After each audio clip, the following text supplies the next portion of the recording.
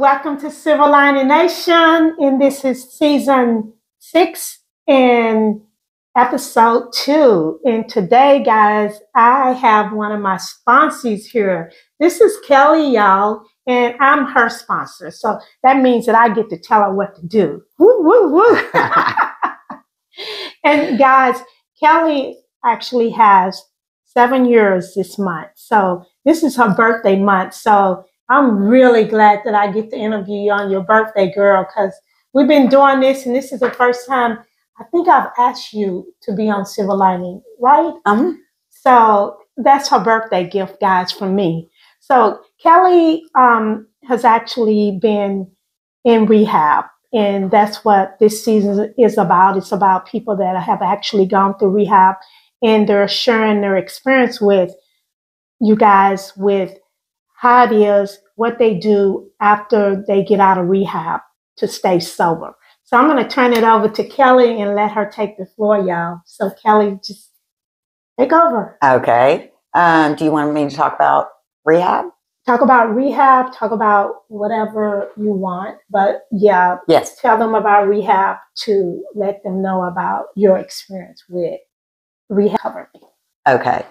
My name is Kelli. And yes, I did, I think about 35 days in rehab. When I first got there, I was still drunk, very foggy.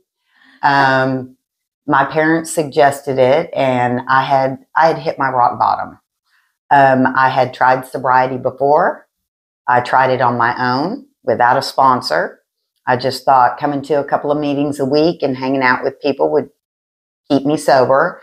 And so when I hit my rock bottom and I went to rehab, in the beginning, the first couple of days. What was the name of the rehab center? Nexus. I went to Nexus in Mesquite. And it's a first come, first serve. So you don't have to have insurance? No. Okay, that's good to know, because yes, a lot of recovery places do, and a lot of people, you know, when we're in our disease, we ain't got no money. No, I had recently got myself fired. Mm-hmm. So my parents are the ones that had called for me, and then it was first come, first serve, and we got up there early in the morning, and by God directing traffic, they had a bed for me. And I was ready to get started. And in the beginning, you have to stay in a unit, and they have to kind of watch you to make sure that you're not going to have withdrawals or anything. And so they monitor you to make sure that you're not going to have withdrawals, seizures, anything. And I was kind of a little irritable, restless, and discontent, and I wanted to get started. And I was kind of given some pushback because they were really trying to just make sure that I was okay. And I was like, no, I want to get this started. I know what I'm doing, because I always know what I'm doing. I'm in control. Yes, so you have to stay in the unit for a few days for them to monitor everything. And then you get to start going to classes with other people, counselors, and they have people that come in that speak. And they pretty much just stay on step 1 about, you know, your life being unmanageable, which of course mine was. And they always encourage to get a sponsor immediately. I mean, immediately. And I do remember after a couple of days, because I was like, hey, I wanted to get out of there. I called my father. I was like, this isn't working. They're not letting me do what I want to do. And he was like, you know, it's a blessing you're there. And he said, they stopped because I got a DWI. Everything was on hold until I went through this. And something came over me, and I was like, I got to do this. So I dug my heels in and started going to every group that I was allowed to go to. And it's very strict, which I needed that, you know. How long did it take you before you had earned the opportunity to leave the center, the rehab? It was almost 35 days. Okay. Because you have to earn, they don't just let you, that's a privilege, right? No, if you want to leave, You can leave, and that's kind of what I put in my head was, oh, I can leave if I want. Okay. However, that would be the end of it. And so if you leave, they don't let you come back, is what you're saying. You got to wait. Yeah, because the state was paying for that. And it was the director, and unfortunately, I don't remember her name, that my dad and my stepmother had spoke with and got everything stopped, because I had that DWI. And so Nexus really went above and beyond to help me so that I could work the program, but I had to work it. I got a counselor while I was in there. And the great thing about it is that they are as well in recovery. Okay. So my sponsor had a lot of recovery, and that really helped. One thing was after I got to start going to some of the meetings and stuff, I was still thought I knew everything. And so not you. Right. And I was like, why are they not going to their meetings when I have to go? And this is where I learned stay in your own lane. And so I did start going to the meetings, and I remember it's stadium seating, and there was a speaker that had come in, and I remember them saying 1% is going to make it in this room. And I think that's really when I had one of my first spiritual experiences, that it scared me so bad. I immediately picked up I'm getting chills now. I picked up my stuff and I went down and I sat in that front row. And for the rest of my time there, I stayed in the front row. I was open to receiving anything that they had to give me. I wanted to be that 1%. Because I knew that this disease was going to kill me. And what they did, we had all sorts of meetings and stuff. I got involved. I worked in the kitchen and stuff. But it was actually opening up and admitting that I was powerless. This disease was going to kill me. This was the worst I'd ever been in my drinking career. That I did not remember a lot of like the last month. I knew I wanted to die. That's all I knew. And by the grace of God, they gave me the tools. And what I really liked was that the people that work there, even the volunteers, these are people that also are in recovery that have been working a program as well. So you feel that connection. They don't baby you. They're direct with you, but yet they have a lot of compassion and empathy. But what they do stress to you is this is your program, and you cannot just be in, because I felt very safe there. And as I got closer to getting out, here came my fear, because they kept me in line, because if you get infractions, they can throw you out.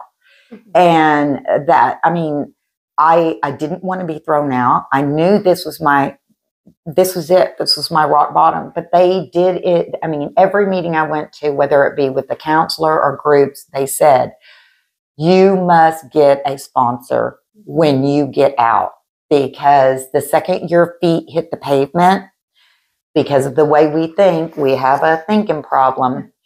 And if you go back to the same people, same places, and same things, same playground, you're going to relapse. And when they started talking about relapse, I was like, ooh, I don't want to hear that. That's not going to be a part of my program. Well, it is.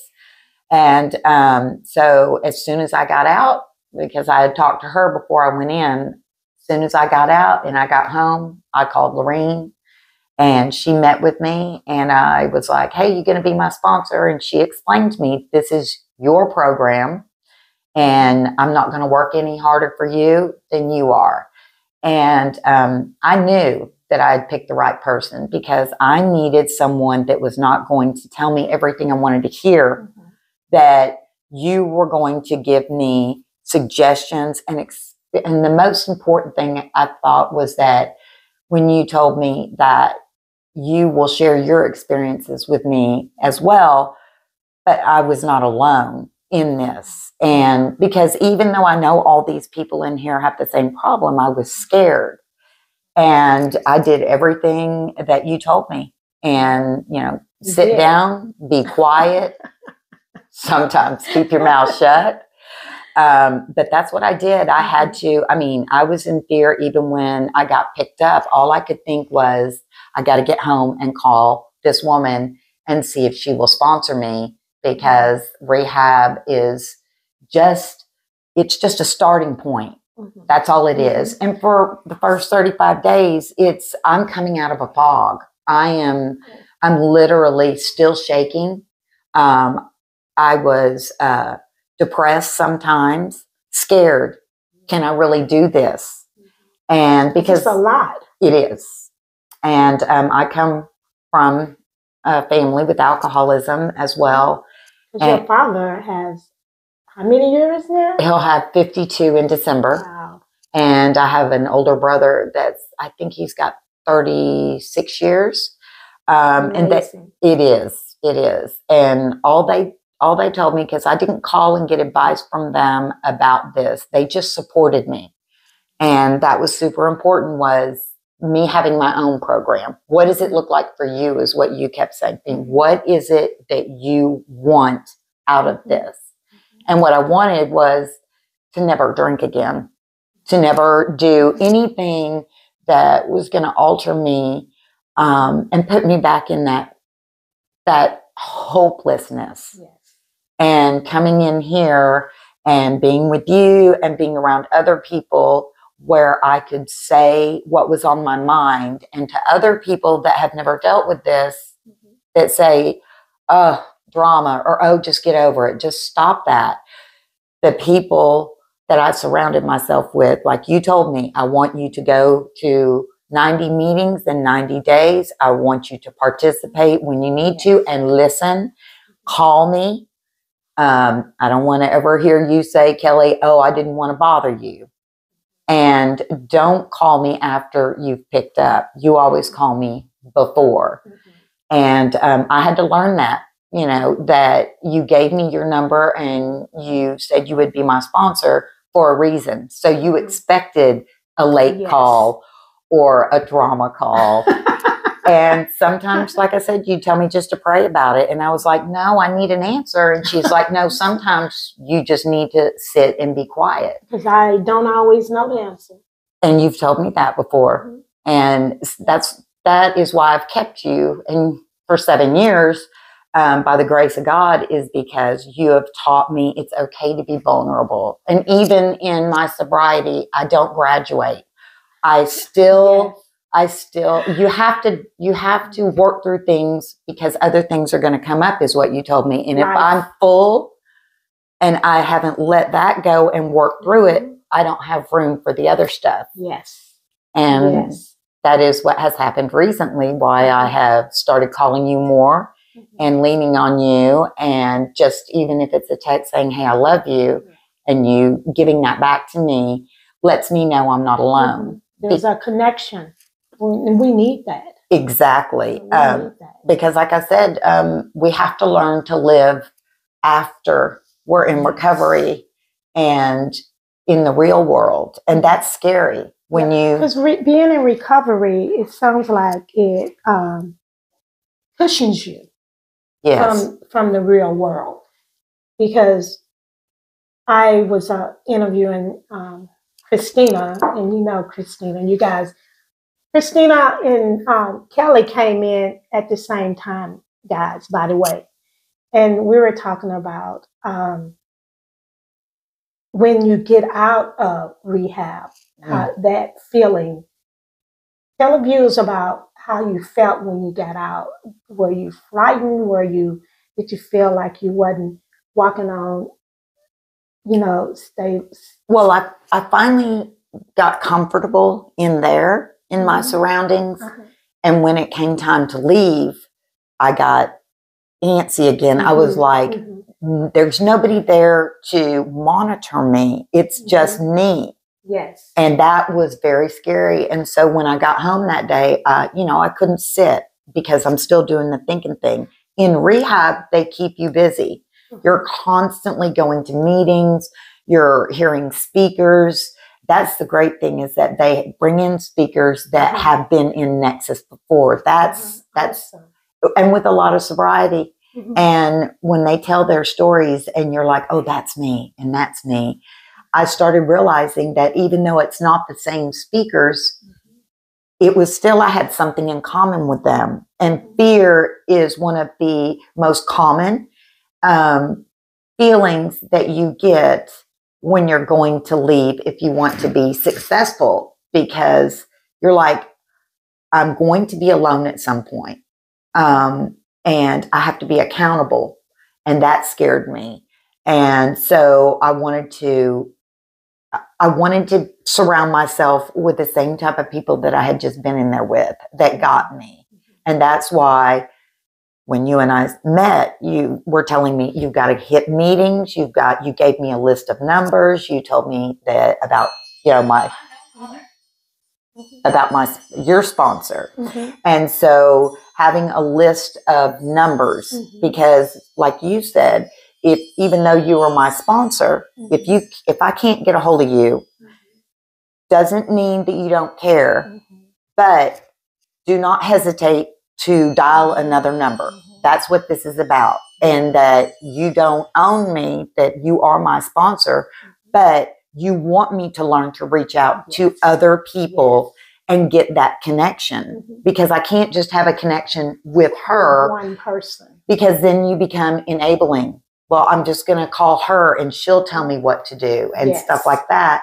And calling another alcoholic and sharing something with them and them being able to connect with me. And even if they don't give me an answer, just me sharing my thoughts and my fears or the situation with them, and them saying, well, hey, Kelly, I can tell you what I did.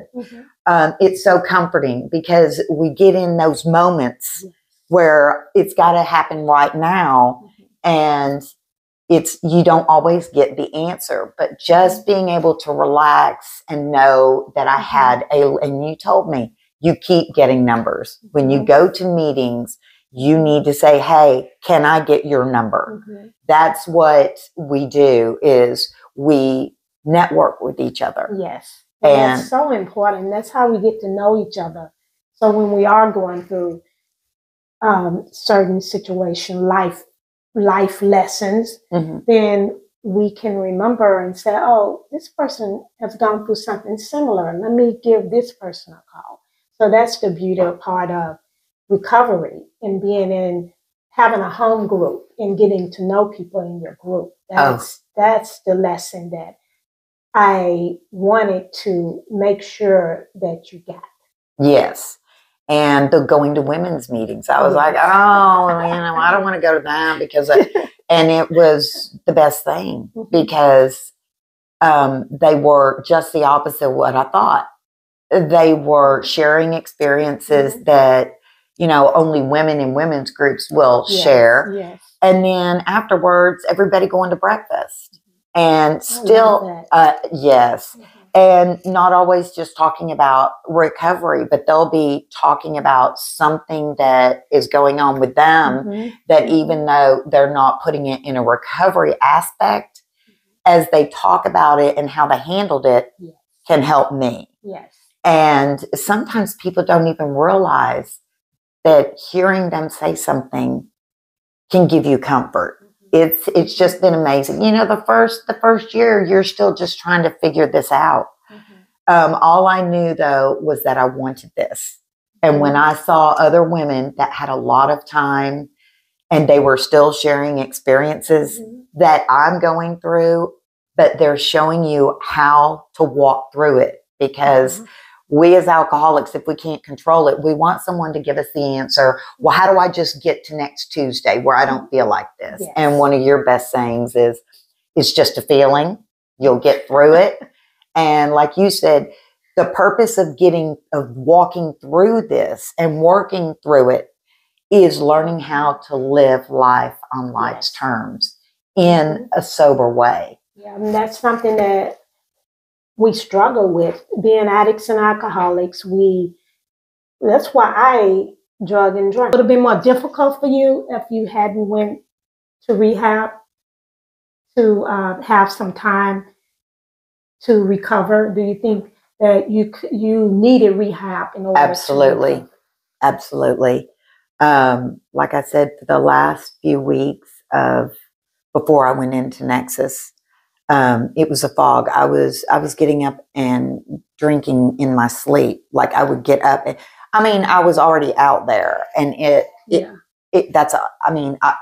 I did not go to a rehab where somebody that could help me, that had the experience, that had what they had, the people there, and if I was going to die, I had already been in the hospital, and the doctor had told me, if you keep this up, you're going to die. I needed to be in a place with other people that were struggling like me. Just going to a hospital and being in ICU and having somebody watch me is not the same experience as going into a rehab. And the other thing was that you can go to rehabs, because I hear people say, oh, that one didn't work, that one didn't work. It was, I could see the fear in my parents' eyes, my father and my stepmother. Do you think they thought they were going to lose you? Yes. Had you not gone? Yes. And I would have, because I was so hopeless. I was like, I can't fight this. I had had some sobriety, like I said, but I never had a sponsor. And I wasn't working the 12 steps. I thought just going to a meeting on Friday evenings and hanging out with people, but they all encouraged me. Hey, Kelli, you need to get a sponsor. I was like, And so I thought just being around them, but not knowing about the steps. And so being in rehab, they don't force you. They're not saying you're an alcoholic. It is it's same thing as coming to meetings and having a sponsor. Do you feel like your life has become unmanageable? That was because I thought it was going to be, they were going to be telling me what to do and do this and do. And it wasn't like that. It was the same thing that you have told me is, if you want this, then we're going to help you, give you the tools to get you started. But what rehab says is we can't take care of you the whole time. Like you're only going to be here for a certain amount of time. And even in my counseling meetings, you need to get a sponsor. And I kept telling them, well, I've got this lady that she said I could call. Exactly. And she said, call me as soon as you get out. So I had that in my back pocket, that I wasn't going to be alone. It was, were you going to be willing to sponsor me? Well, you know how often that happens? You know, when people say that they're going to call you when they go to treatment, but once they get out, you never heard from them. Yes. But it was different with you. You actually followed up. And that's why I showed up, because you kept your word. Yes. And that made a huge difference. Well, like they said in Nexus, you can't even don't get out and go see your friends and call this. Because the one thing I had to change was everything. And don't lean on your family, because I had done enough to them. I had the sleepless nights, my daughter, stuff like that. So you're not to go and lean on them and say, oh, I'll go in a week. It was as soon as you leave here. Yes. And they drilled that into my head, and I knew that. There were other girls in there as well that had temporary sponsors through other people that they had already connected with before they went in. But so they did the same. Yes. Yeah. Oh, absolutely. The little group that we had that we housed with in that one building, there were a lot of them that they already had somebody picked out. And I had called you, but you told me to call when I got out. So I knew to call you immediately and get this keep it up. Don't let any days lapse, because if I was to wait 2 or 3 days, like they said, that's when the thinking starts. And I'm like, oh, I don't need a sponsor. I'm okay. Rehab did it for me. But again, like they say, it's my program. How bad do I want it? And I wanted it. And I still want it. And that's the other thing is, it's not just meeting makers make it. You have to come and sit, as they say, all the way down. You have to be willing. Yes. And you know, like I said, even life experiences, it's things still come up, but I am still working a program. And you and I both know that I made a couple of other things more important. Yes. And so as some things started coming up and I started getting irritable, restless, and discontent, even though I don't want to drink, I had all of the symptoms. Yes.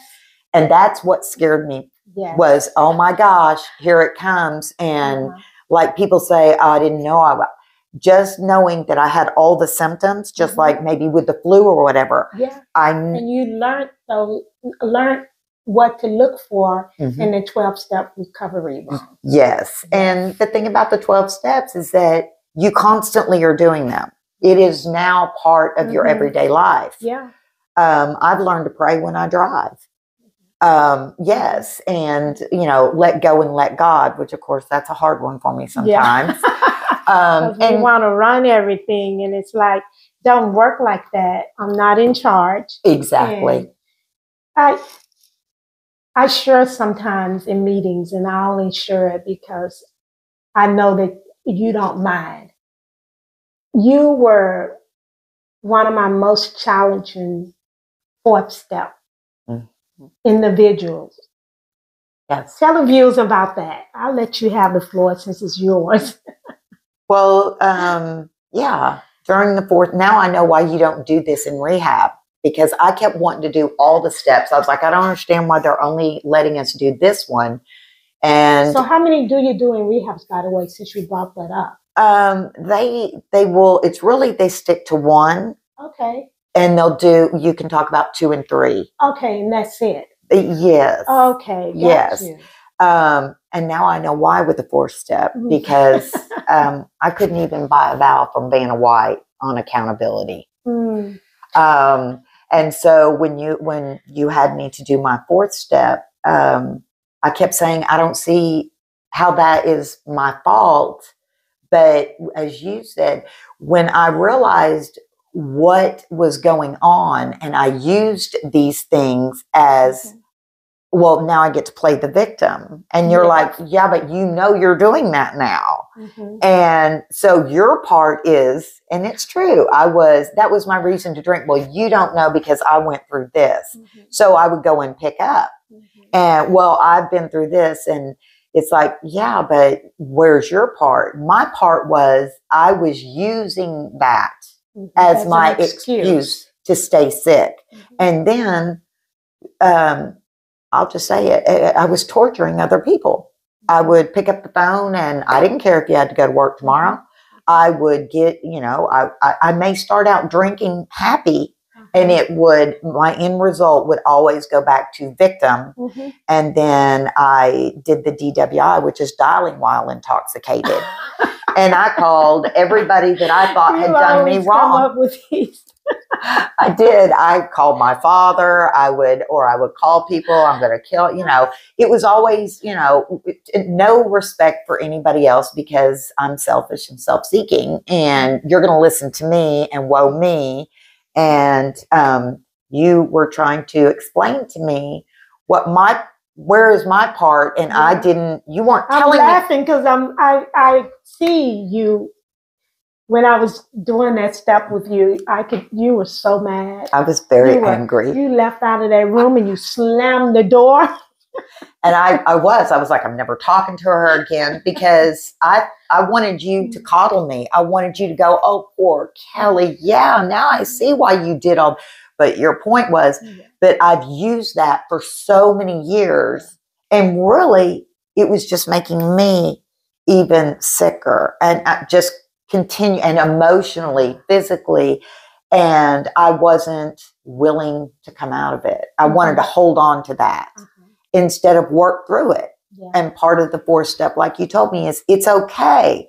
And but I have to see my part. And and that's a real experience that I've had to learn throughout my recovery. Even when, say, I get upset with somebody else. And I used to be, you know, well, this is my chance because you build resentments.